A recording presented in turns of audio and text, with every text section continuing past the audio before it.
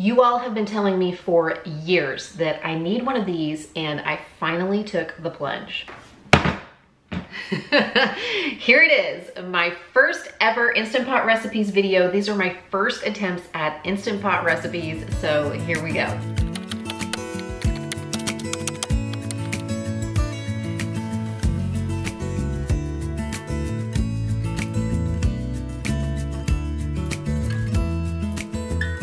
Tonight is fajita night, or so I hope. I have some beef in the freezer that I would really like to not be in my freezer anymore, so I thought that I would throw that into the Instant Pot with some fajita seasoning and a little bit of oil and water, get that going, and then I have just some fixings to go along with the fajitas. We'll probably do some beans and some rice, maybe some like sauteed bell peppers, chips and salsa, things like that. So I'm hoping that this is gonna work out because it's already 5:37. And I'd really like to have dinner ready in about an hour or so.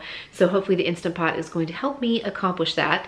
Let's see what we can come up with. I am going to just keep it really simple tonight. I have these 2 cuts of beef. I wish this was flank steak. It's not. This is actually flat iron steak, which I know is not ideal for fajitas, but it's been sitting in my freezer for a little while, so I wanna go ahead and use it, so we're gonna try it. I have a cup of water, and I'm gonna use probably a couple tablespoons of olive oil with that as well, and I'm going to mix in this fajita seasoning. I got this in a 6-pack from Thrive, and it was a pretty good deal. I was pretty pleased with that. Normally I would make my own seasoning mixes, but I do sometimes have taco seasoning, ranch mix, salad dressing seasonings. So having something like this on hand can make it really easy for nights like tonight whenever I just want to get it going and not have to make, you know, my own seasoning mix. So I'm going to mix this all together. I'm going to put it into the Instant Pot, and I probably need to do a little bit of research on exactly how much time is needed. I think it is around 30 minutes, but I'll let you know once we get it in the Instant Pot. Okay, so I have the steaks and the fajita seasoning and the water and the olive oil here in the Instant Pot. And I am going to go ahead and pressure cook this for 20 minutes. Since these are just kind of small cuts of meat,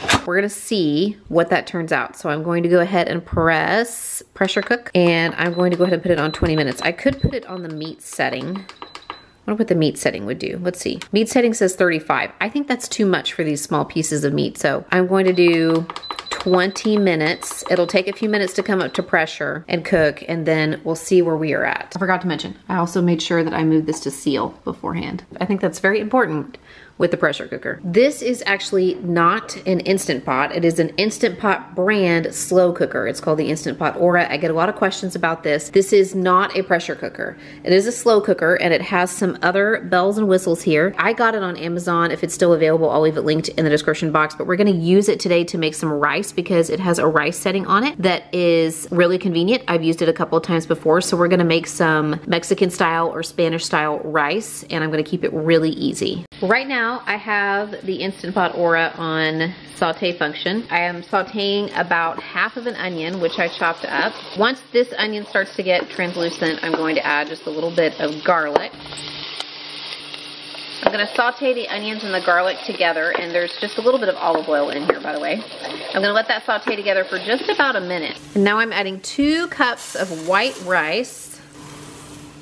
And I want to let that rice saute just a little bit with the onions and the garlic and the olive oil. I am turning the saute function off. And now I am going to add 1 can of Rotel diced tomatoes with green chilies. 1 can of tomato sauce. This is just a little 8-ounce can of tomato sauce. I am going to take a shortcut tonight, and I'm going to use another packet of this fajita seasoning from Thrive Market. If you wanted to, you could just season this with a little bit of salt, pepper, oregano, garlic powder, onion powder, and chili powder. And I'm also going to stir in 3 cups of water. And once that's all mixed together, I'm gonna pop the lid on, and I'm gonna switch it to the rice setting. And the manual says that when you are cooking rice, when you're cooking white rice, you want to go ahead and cook it on the low setting. A bit of YouTuber probs, y'all. My Thrive Market box actually came a few days ago, and these tortilla chips almost did not survive to tonight's dinner. In fact, see, there's just a few of them left. Fortunately, I ordered some more. These are fantastic. This also just barely made it to tonight. It's about half gone. It is the smoky chipotle salsa and from Thrive Market, and it is fantastic. So we're gonna have this as well alongside our dinner tonight. And I'll probably also maybe heat up some refried beans. We'll see. And we'll just get all the fixings out for the fajitas and we'll be able to make up some plates. It'll be a super easy, tasty, delicious dinner.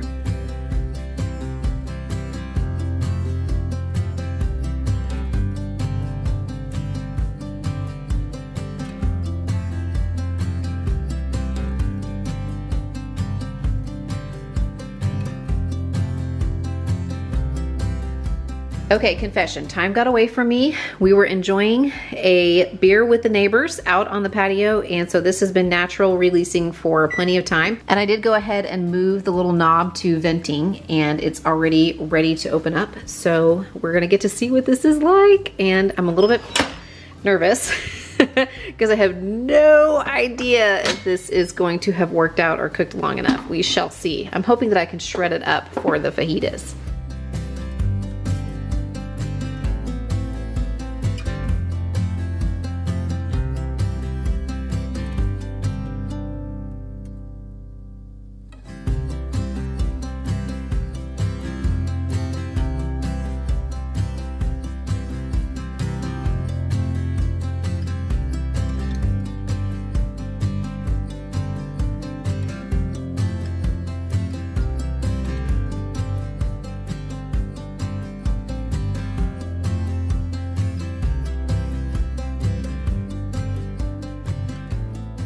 Today's video is sponsored by Thrive Market. Thrive Market is a membership-based online grocery retailer, and they're on a mission to make healthy living easy and accessible for everybody. I have been very impressed with the wide array of products that Thrive Market offers on their website, especially products that cater to a specific style of eating. Like if you're eating keto, if you're eating Mediterranean, if you need to eat gluten-free, if you need to eat dairy-free. And Thrive Market does have a guaranteed savings policy, so if you do happen to find a better price on a product elsewhere, they will match it. I also really like that Thrive Market has their own house brand of some pantry staples. There are a lot of those kinds of items that I have been purchasing, things like seasonings and oils, pasta, which is something that I haven't always been able to find in my grocery stores recently. Some of those shelves have been empty, so I've been ordering a lot of my pasta from Thrive Market. Thrive Market does offer a membership option where you just pay for the membership from month to month, but the best value is actually to just purchase a year's membership up front, and then it comes out to less than $5 per month. Right now, Thrive Market is offering a sweet deal for new members. When you follow the link in the description box below, thrivemarket.com/cmindymom, and you sign up for a membership, you can get 40% off of your first order. 40%. Plus a free gift, which is worth $50. So that free gift in and of itself almost pays for a yearly membership. I also really like that Thrive Market has a one-to-one membership initiative. So for each membership that is purchased, they are going to gift one to a family in need. And Thrive Market isn't just for food. They actually offer a wide array of products, including baby items, personal care items, beauty items, household and cleaning supplies. So you can order those items as well and have them shipped right to your door. So thank you again to Thrive Market for sponsoring today's video, and be sure to visit that link in the description box, thrivemarket.com/cmindymom. When you sign up for a membership, you're going to get 40% off of your first order plus a free gift worth $50. Here's what I'm going to use to make a creamy garlic Parmesan chicken pasta in the Instant Pot. So we'll see how this turns out. I have about a pound of chicken breast, which I went ahead and cut into small pieces. I'm going to use some minced garlic, probably about a teaspoon or so. This is one onion, one small onion, which I chopped up in my little hand rotary chopper thingy. 1 cup of heavy cream and 3 tablespoons of butter, 2 ounces of cream cheese, which is 4 tablespoons of cream cheese. This is a little less than a cup of freshly grated parm. All that's going to be added at the end of the recipe. I'm going to need 3 cups of chicken broth, some olive oil, and I'm also going to use 1 pound of pasta.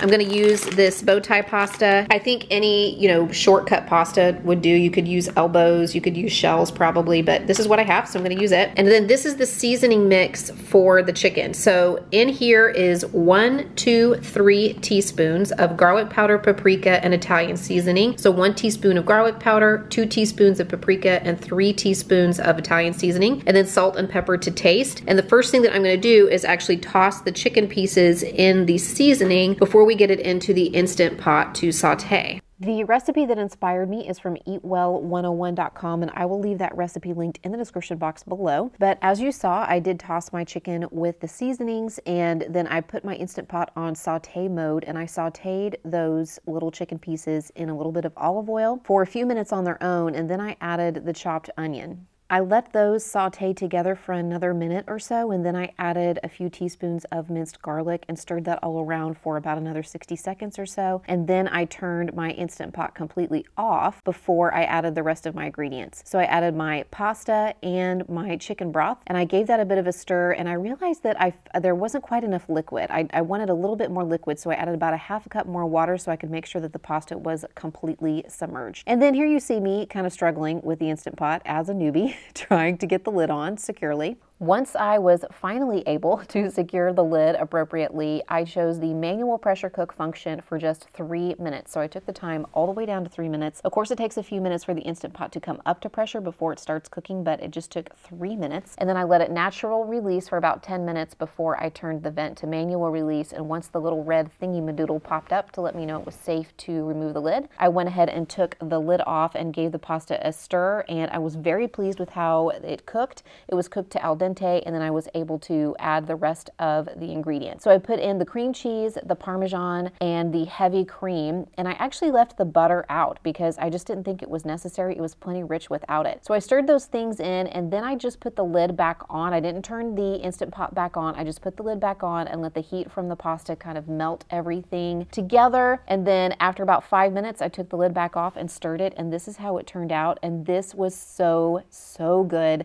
My kids loved this. We had enough for leftovers for a couple of lunches, and everybody fought over who got to have the leftover Parmesan chicken pasta. So highly, highly recommend. I was very pleased with how this turned out. Just me coming on here to say that this pasta, so good.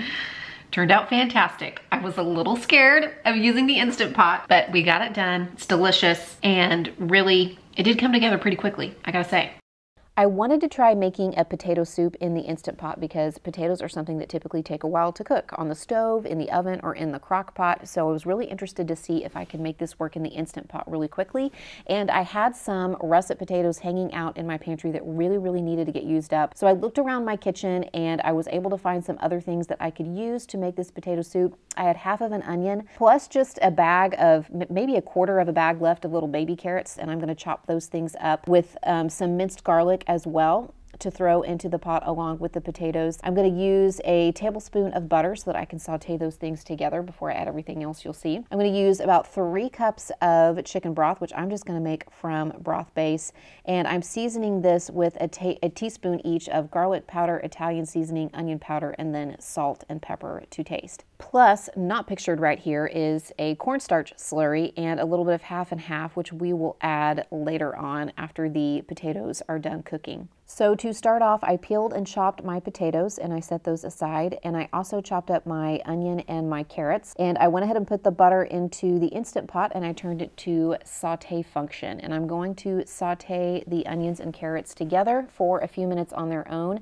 until the onions start to turn translucent. I turned the Instant Pot off and I added my potatoes, and it's then that I remembered that I was also going to add some garlic. I would have liked to have sauteed that for a minute or so with the onions and carrots, but that's okay. I'll just put it in along with everything else here. So you see the potatoes. I left mine pretty chunky. I mean, they're pretty large chunks of potatoes, but I'm going to add my garlic and all of my seasonings and then my water as well. I stirred that all together to make sure that the seasonings were well combined, and I also wanted to make sure that the potatoes were completely submerged in the liquid. And now I'm just going to secure the lid, make sure that it is on tightly, that it is secure, and that it is also set to seal. And I'm choosing the manual pressure cook function again, and I'm going to set the time to 6 minutes. So it will take a few minutes to come up to pressure, and then it will cook everything for 6 minutes.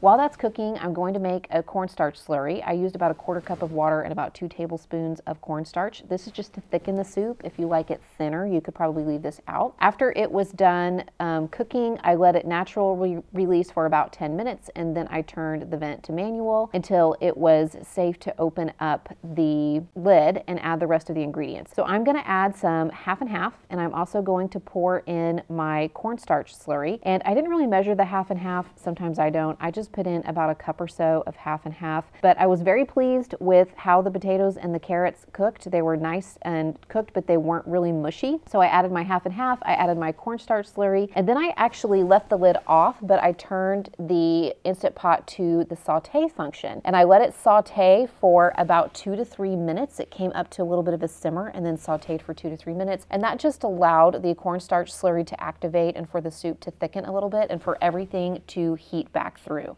I let it simmer for about 3 minutes on the saute function, and then I switched it to keep warm. And I also made sure that I stood right there with it and stirred it while it was simmering because I didn't want it to stick to the bottom of the Instant Pot insert. So I served this with just some cheese and some bacon bits, a little bit of fresh cracked black pepper, and some toast. And this is, no joke, some of the best potato soup I think I have ever made. I don't think there's anything special about the ingredients, but I don't know, it just came together so wonderfully. It was really tasty. I will definitely be making this again because this is something I have the ingredients for a lot of the time. That is what I have for you guys today. Thank you so much for watching, and don't forget to check out the link in the description box below, thrivemarket.com/cmindymom. And when you sign up for a new membership, don't forget to take advantage of that 40% off your first order offer, plus a free gift worth $50. And if you want more C Mindy Mom content and you like vlogs, don't forget to check out my vlogging channel. It's actually linked in the description box below as well. See you soon.